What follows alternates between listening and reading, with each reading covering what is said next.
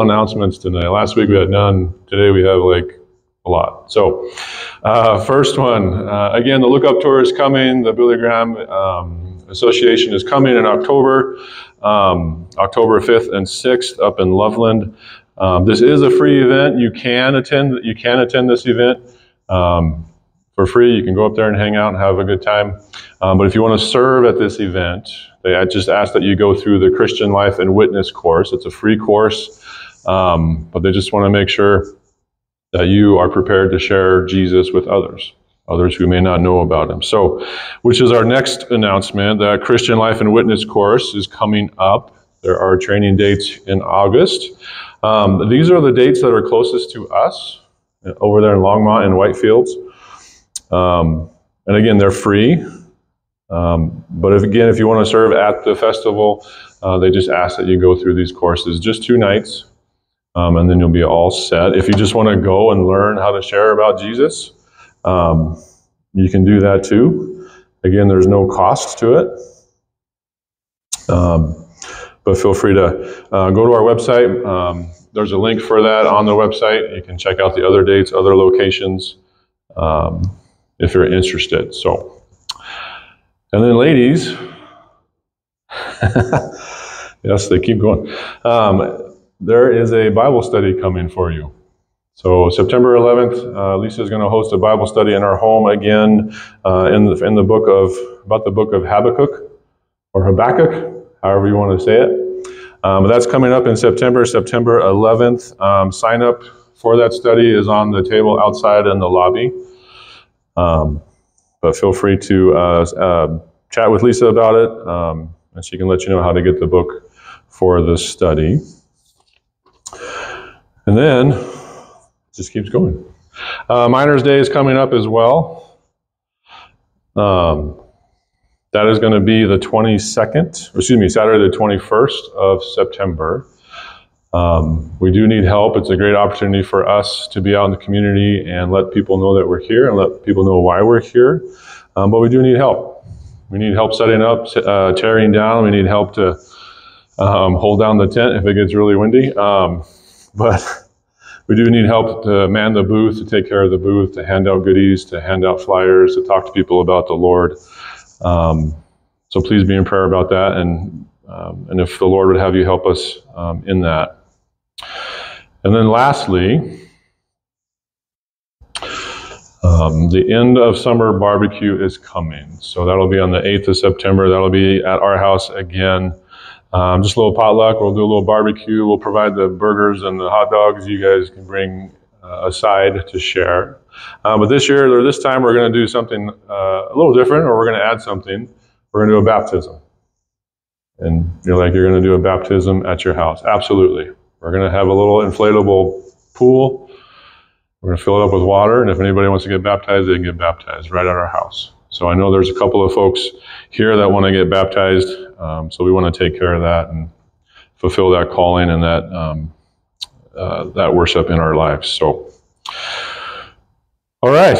Whew. We made it. That was the message for tonight. We're going to worship. No, I'm just teasing. All right. So if you have your Bibles, open them up to Judges chapter 15.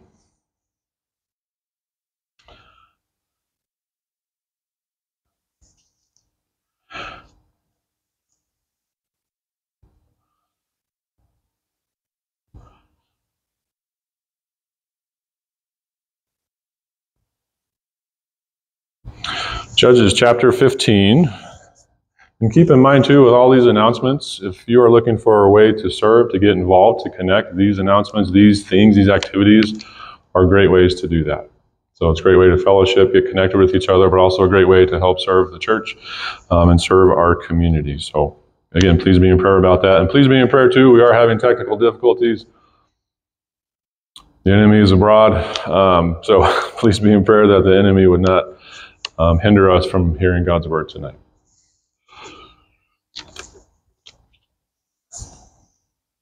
And let's pray. Father God, again, we thank you for this time tonight, this time set apart for you and your word, and to praise you, to worship you, and to hear what you have for each and every one of us. Lord, we do pray that the technology would hold out, that the enemy would be bound, and that things would go smoothly from here on out. But Lord, whatever happens, it happens, and that's your will. But we are here for you, and so we dedicate this time to you. May you speak to us. May you abide with us as we abide with you. And it's in your great name, Jesus, we pray.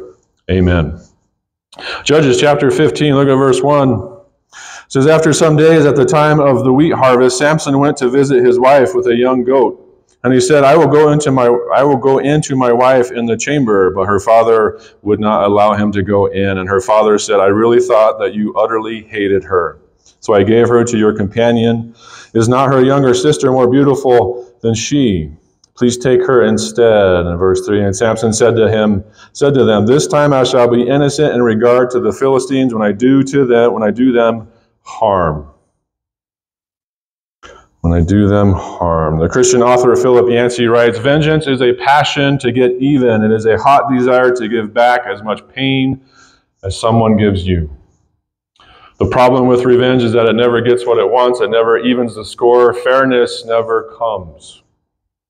The chain reaction set off by every act of vengeance always takes its unhindered course. It ties both the injured and the injurer to an escalator of pain. Both are stuck on the escalator as long as parity, that desire to make things equal, to settle the score, as long as that desire remains, they are stuck on the escalator. And the escalator never stops, never lets anyone off. Unquote.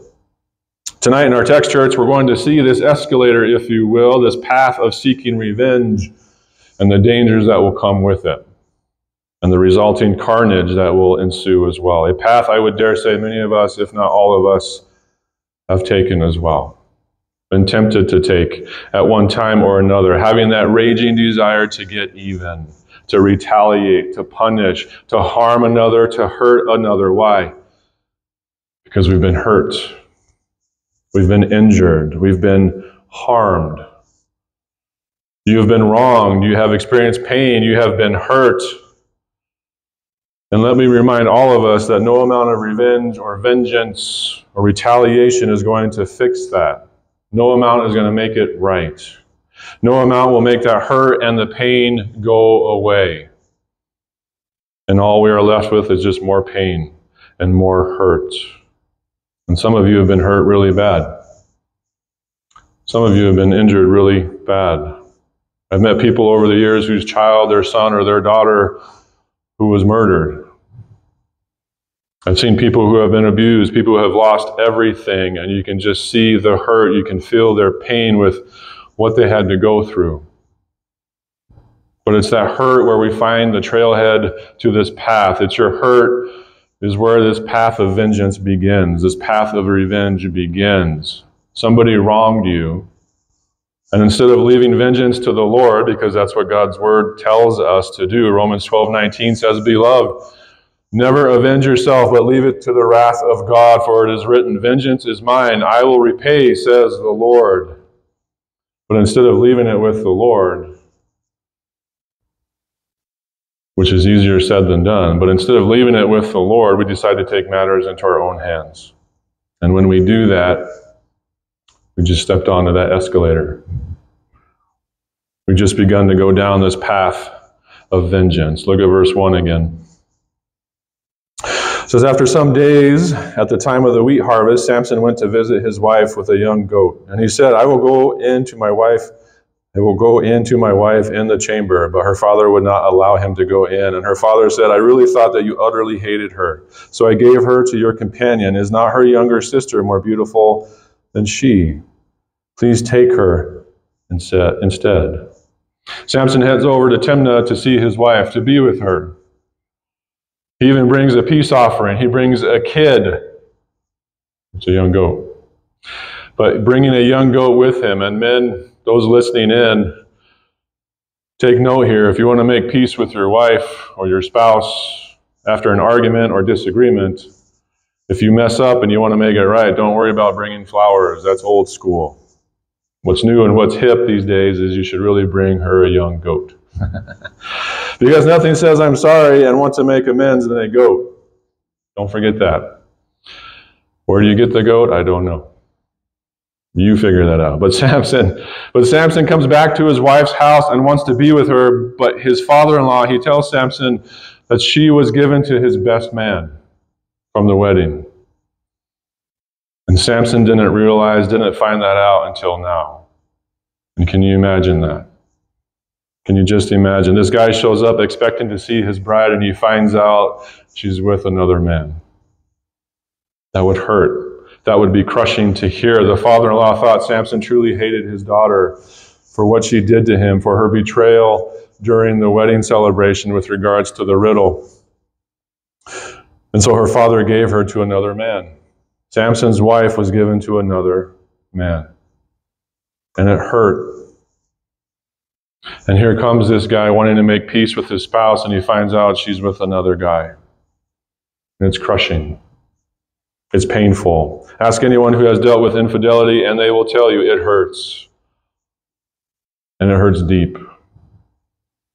Crushing the soul, like tearing your heart out kind of hurt. And there is pain, right? Someone wrongs you, steals your identity, gossips about you behind your back, slanders your name behind your back. It doesn't feel very good, does it? It hurts. Getting cut off in traffic, someone takes your right away, a drunk driver gets in an accident, and your loved one is on the other end of it in the hospital, severely injured or even worse. But there's hurt. There's pain. We have been wronged. And now we find ourselves at that trailhead for vengeance. But what choice are you going to make? What choice are we going to make? Let the Lord take care of it, as the Bible says, or take matters into your own hands. Like what we find here with Samson. Look at verse 3. And Samson said to them, "This time I shall be innocent in regard to the Philistines when I do them harm." Samson chose to take matters into his own hands. This man's supposed to be set apart to the Lord, dedicated to God, relying on the Lord. He decides to avenge himself. He becomes his own avenger, if you will. And you can just hear the anger and hatred in his words from the hurt he's now having to experience. The hurt he's now having to go through. Because the Philistines, after all, these Philistines are the ones who coerced his bride to betray him. The Philistines are the ones to blame for the hurt and the pain he is having to endure now, and he wants to get even. He doesn't want to sit on the sidelines waiting for the Lord to take care of it. He wants to take care of it now. He wants revenge, and he wants it now. He wants to pay them back. And notice, he wants to harm them. He wants to hurt them, which is something we all need to understand, because this is what hurt people do. Hurt people hurt people. Those who have been hurt or have experienced pain, they tend to do the same to others. I know it's not right, but it's something you and I need to understand, you and I need to realize. Some of us have been hurt by others who have been hurt themselves. We have been on the receiving end of it. And maybe some of us have been on the other side of it. We were the ones to hurt others because we were hurting. Even in the church, which is something else we have to understand. We need to realize the church is full of hurting people. We're not perfect, at least not yet. But the church is full of hurting people who have been hurt and people who have hurt. I know that does not excuse their actions, but it helps us to understand those around us, those in the body of Christ, and it's something we need to realize. So-and-so did this to me. So-and-so said this to me. So-and-so ignored me. Yeah, I'm not surprised. I'm not surprised. So-and-so is going through a lot right now. He or she is hurting, and I'm sorry they treated you that way. They have a lot going on right now, and they are hurting. So please give them a little grace. Listen, we don't always know what someone else is dealing with or going through or has gone through. We don't always have that information. So we need to have a little bit of patience. We need to give them a little bit of grace when we have these encounters. Understanding this person may have been hurt or is hurting, and if so, even taking that same position, taking their position instead of throwing stones at them. Flip over to John's Gospel, chapter 8, to the right a little bit.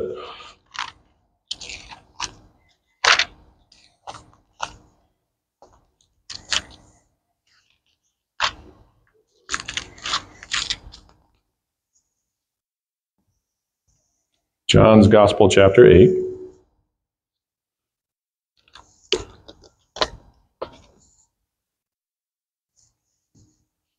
And look at verse 1. It says, they went each to his own house, but Jesus went to the Mount of Olives. Early in the morning he came again to the temple. All the people came to him, and he sat down and taught them. The scribes and the Pharisees brought a woman who had been caught in adultery, and placing her in the midst, they said to him, Teacher, this woman has been caught in the act of adultery. Now in the law Moses commanded us to stone such women. So what do you say? This they said to test him, that they might have some charge to bring against him. Jesus bent down and wrote with his finger on the ground. And as they continued to ask him, he stood up and said to them, Let him who is without sin among you be the first to throw a stone at her. And once more he bent down and wrote on the ground. But when they heard it, they went away one by one, beginning with the older ones, and Jesus was left alone with the woman standing before him. And Jesus stood up and said to her, Woman, where are they? Has no one condemned you? And she said, No one, Lord. And Jesus said, Neither do I condemn you. Go on from now and sin no more. The Jewish leaders plotted this event. They wanted to find some way to charge Jesus, to come against Jesus, to trap him, and be able to accuse him of wrongdoing so he could be arrested and charged. And so they tricked this woman into committing adultery so they could come against Jesus and find fault in him. Now, by no means does this excuse the woman's actions. This does not excuse her sin. Jesus even acknowledges it, but these leaders set her up. These leaders tricked her. They took advantage of her. They wronged her, and now they are ready to stone her for something they plotted, for something they organized. And what does Jesus do? He bends down and he joins her. He takes her position. He bends down and he joins her in that place of being wronged, being tricked, being taken advantage of. He takes her position and does not remain standing above her. That holier-than-thou position that we like to do with others. He does not take that kind of a stance. He's not condemning this woman for what she has done as the Jews were, but Jesus takes her position. Oftentimes that's the position we need to take instead of the one we normally take, standing high above, ready to throw stones. But that's what we tend to do, isn't it? Our feelings get hurt and then we get upset, we get angry, all the while not understanding that the person on the other side may be hurting. Just going through something. And so we need to be careful. We need to be careful. But Samson here back in Judges is upset. He's ready to avenge himself and the hurt he's experiencing. And he's even justifying the hurt and the harm he wants to do. He's justifying the hurt and the harm he is going to do. He says, I'm innocent this time in regards to the Philistines when I do them harm. Right? He acknowledges that he messed up before, but this time he believes he's in the right. This time he believes it's okay. He believes he's in the right for what he's about to do, but that is the kind of reasoning we have when we go down this path. They did this to me, so it's only right. They did this to me, it's only fair that I do this back to them. They hurt me, so I am justified in hurting them. They harm me, so I'm going to harm them. But that's what the world's kind of thinking, right? An eye for an eye or tooth for a tooth, but that's not what Jesus has taught us. That's not what Jesus taught his church. Flip over to Matthew chapter 5, to the left just a little bit.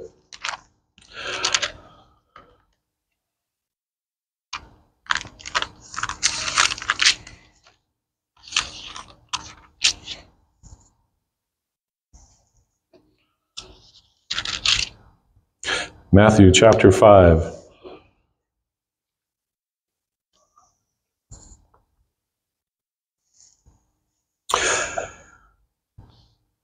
And look at verse 38. He says, "You have heard that it was said, an eye for an eye and tooth for a tooth. But I say to you, do not resist the one who is evil. But if anyone slaps you on the right cheek, turn to him the other also. And if anyone would sue you and take your tunic, let him have your cloak as well. And if anyone forces you to go 1 mile, go with him 2 miles. Give to the one who begs from you, and do not refuse the one who would borrow from you." Jesus here is talking about our individual conduct, our natural human tendency to retaliate, to get even. If someone slaps you, turn the other cheek. Don't slap them back. They take your tunic, give them your cloak too. If they force you to walk 1 mile, go with them 2 miles. Jesus himself would illustrate this for us. After he was arrested and brought before the Jewish council, where he was interrogated, right? They slapped him in the face and they spit on him, but he didn't retaliate. He remained silent. He didn't argue or fight back. They took his clothes, but he never thrashed out in anger. He was taken to Herod to be judged. He was taken to Pilate to be judged, and eventually taken to the cross, where his broken body and beaten body would be nailed to, hanging there in agonizing pain, intense pain, and eventually die. But instead of cursing at them, what does Jesus say? He says, "Father, forgive them. Father, forgive them." He prays for them. These were his own people. Those were his own people, his own nation, who would do this to him. Even his own disciple, Peter, would deny Jesus 3 times, but the Lord did not retaliate against him. And God did not retaliate against you either. God did not retaliate against us for our sin and rebellion, the hurt we have caused him, but instead he gave us his only Son, Jesus Christ, to take our place on that cross. God did not respond to us with anger and hatred for our sin. He responded to us with grace and mercy. Something we will not find in this world. All we will find is the need to get even, the need to retaliate, the need to avenge ourselves, and the need to fight fire with fire. And as we said before, when you fight fire with fire, all you're going to do is get a bigger fire. Flip back over to Judges 15, look at verse 4.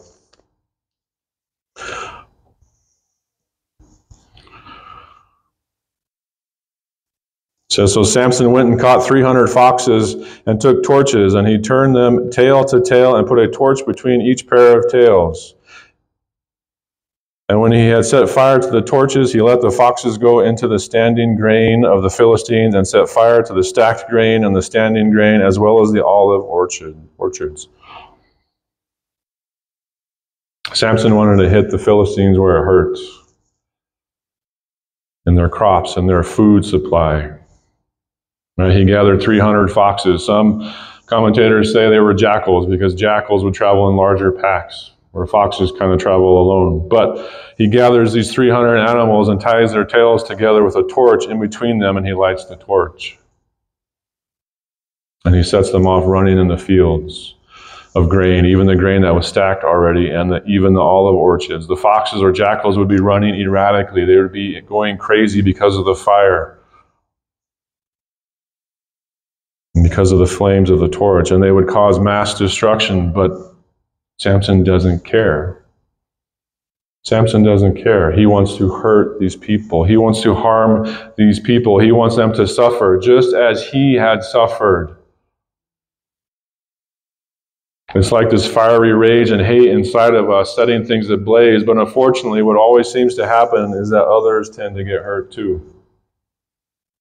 The innocent tend to pay the price. Look at verse 6.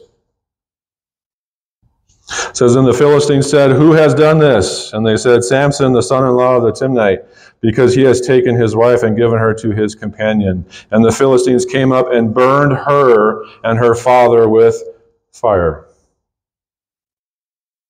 The Philistines find out who set their crops ablaze. They find out it was Samson, and what do? Just as what we would expect. They want to get even. They want to repay Samson for what he has done to them. The Philistines fought fire with fire, literally, but look who was hurt. Look who was hurt, who was killed on this path of vengeance. Samson's would-be wife and his father-in-law are consumed in the fires of retaliation. Lives were lost and lives were hurt. What about the father's other daughter? She just lost her family. What about the husband of Samson's bride who she was given to? He just lost his wife. So not only do people lose their lives, they were killed. Now we have others who have been hurt, who were caused pain. Did Samson think that was going to happen? Probably not. Do we foresee others being burned or consumed by the fires of our anger and rage towards another? Probably not. Right? We don't always know the collateral damage that could take place, do we? We don't always know, but guess what? They are always there. There is always collateral damage. There is always somebody who's going to get hurt in the crossfire when we take this path of vengeance. The innocent will also have to pay the price for our actions. They will have to deal with the consequences of our choice, to take matters into our own hands. Others are going to get hurt. That's just a matter of fact. And it's another piece along this path we have to realize and we have to understand. And no, that's not our intention, but something we need to remember. That our actions will come at a great cost. And the two sides still remain unequal. The two sides are not even. Look at verse 7.